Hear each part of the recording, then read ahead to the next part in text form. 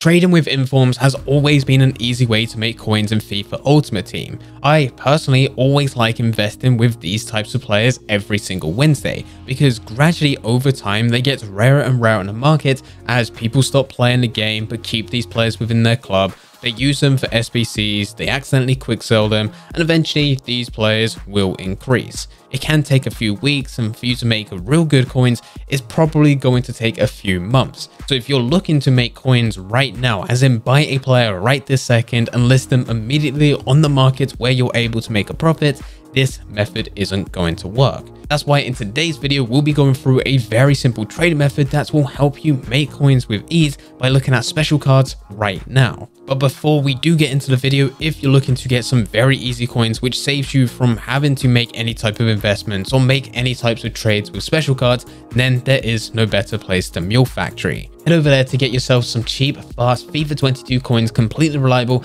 and if you use Fnatic 5 at checkout, you'll also be able to get yourself a 5% discount. Link can be found in the description down below.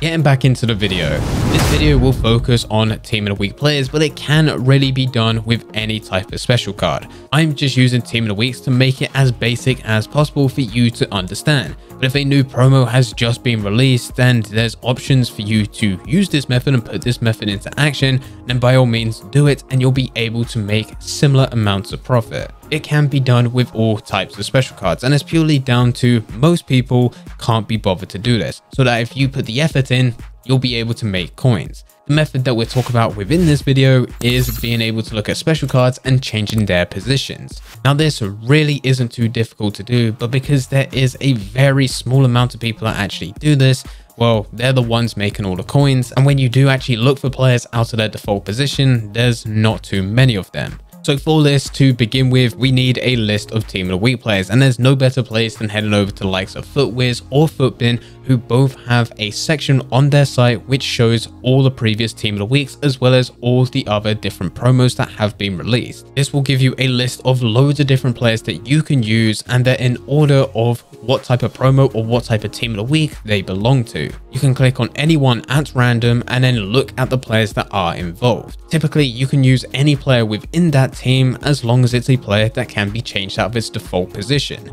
So for example, you can't change goalkeepers or centre backs, so it's pointless actually looking at those players. It's also not recommended to look at a right back or a left back and convert them to a left wing back or a right wing back, but you can do this the other way. So if you find a player within that team which is a right wing back or a left wing back by default, you can convert them to be a right back or a left back. I know it might sound confusing, but it just comes down to not that many people use 5 at the back teams, especially within FIFA 22. So once you convert them to a wing back, it's just going to take a bit longer to sell. They may still sell eventually, but you're going to have to relist them several times. For the players that I use within this video, I used a variety of players within different positions, so it just goes to show that you can use any player that gets converted to any position. I used Benega, who's by default a centre mid, converting him down to a CDM. I used Blas, who is by default a cam, but I converted him to a centre forward. I used Veroni, who was a right wing back, and I converted him to a right back. And finally, I used Gabbiadini, who is by default a centre forward, and I converted him to a striker. For each player, I did just randomly select them that was part of the team that I did find on FUTWIZ or FUTBIN, but I did do a bit of research. I did want to go and check whether or not there was any of that specific player that's already been converted. I like looking for players that haven't been converted. So once I look for them in a different position, I want there to be no results found. Or worst case scenario, I want there to be only one, but then being set at the maximum price. This gives me way more than enough room for me to actually dictate the price as long as it's listed appropriately. So for example, when I looked at Gabbiadini, there was quite a few there as a centre forward, but the second I looked for him as a striker, nothing was listed. So that I knew I could go and buy him within the centre forward position, get a position modifier which converts him to a striker, and I can list him, making sure that I'm listing him at a price where I'm able to make profit, but still at a price that other players are going to buy just to save them time. Once I've found a player and a position where there's none of them, I do need to go and buy a position modifier. You do need to calculate the price of that position modifier into the transaction. Otherwise, if you calculate this wrong, you'll always be making a loss. And there are some position modifiers which I do just avoid because of how expensive they are. For example, the cam to center mid is one of the most expensive position modifiers you can have within the game. Normally it sells anywhere between 4 to 5,000 coins. So if I was to go and get a player that plays within the cam and I want to convert him down to a center mid, I need to list them for about 8 or 9,000 coins above their normal default price, just because I need to take in consideration the price for the position modifier, plus also the 5% EA tax. And for me, that price is just way too high, so I look at other types of positions. If I can, I'll convert a cam to a center forward more likely than what I would do for a cam to a center mid, despite the center mid being a much better and more used position within the game. So this is always something that you need to bear in mind. If you want to accept that risk, then by all means go for it.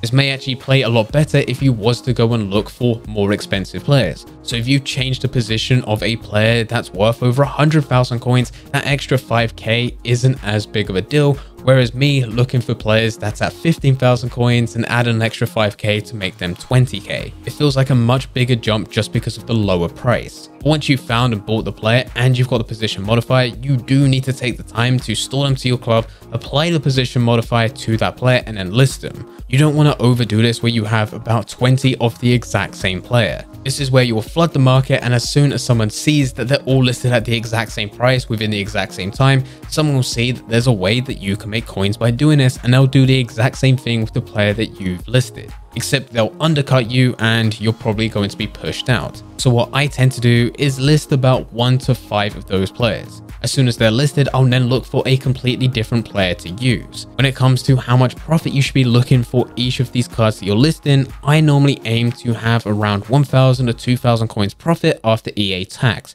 It does depend on the player himself and also how many are already currently listed. I will also list them all at different prices, so that if I do get 5 of the exact same player within that position, I'll list one as the cheapest, which I'm looking to sell relatively quickly, and then the other cards that are available, they'll all be listed at different prices with different times. So I may list one player at 21,000 coins for 1 hour, looking for them to actually sell within that hour. But the next one that I list, I'll list at 22,000 coins at 3 hours. I then may list another one at 23,000 coins, also at 3 hours. Hopefully that first player will sell within that hour, and if nothing else gets listed within the meantime, well, the next cheapest will yet again be mine, except now they're at a higher price, being 22,000 coins. If they don't sell within that time limit, that's when I'll bring that one at 22,000 down to 21, the one at 23 down to 22, and then so on. This is always something that I've done, and it's always worked well for me. As these players aren't technically the cheapest on the market for that specific card, it does take some time to sell. They may not always sell within the first hour, but as long as you keep on relisting and they're the cheapest within that position, eventually someone will look to go and find that player within that position, and they'll buy the cheapest one there. These are the types of people that are looking to get these cards for their team. And yes, everyone does like to point this out with position change methods. They could go and do it themselves. They could go and buy a player, send them to their club, buy the position modifier, send that to their club, apply it to that player, and it would be done slightly cheaper than if they was to buy the card on the market. But the reason that they buy the card on the market isn't because it's cheaper, it's because it's easy. It saves them a lot of time because we're doing the work, and once we're doing the work, we're putting it at a price which has got a premium on top. And it's that premium that gives us the profit. An extra couple thousand coins just to go and buy this card just because it's already done, it's already easy for them to get, is worth it for a lot of different people. So those are the people that we're targeting, and those are the people that will eventually buy these cards. It just means that we need to wait for them to actually look for these cards to actually buy them. So just make sure that once they do expire, that they are getting relisted and that they're always active on the market. One of the best times in which you can list these cards is the 12 hours overnight. So just before I go to bed, before I do anything, quickly log on to Ultimate Team and just list every single card that I still have within my club for 12 hours, so that by the time I wake up the following morning and get everything done, log on to Ultimate Team, Some of those players have sold overnight as other people are looking to buy them within different time zones or just a different time in which they like to play FIFA. It's also great because most people forget to list their cards overnight, so there's a lot less live transfers, giving a lot of other people that are still playing at this time less options, also increasing the price of some of these players. I've always been able to sell quite a lot of these cards when I change their positions overnight just because of this. But anyway guys, this is exactly how you can be trading with any type of special card by changing its position. It's another trading method where you don't have much competition. It's relatively easy just to search for a card, buy the cheapest one, change the position, and then list it at a higher price.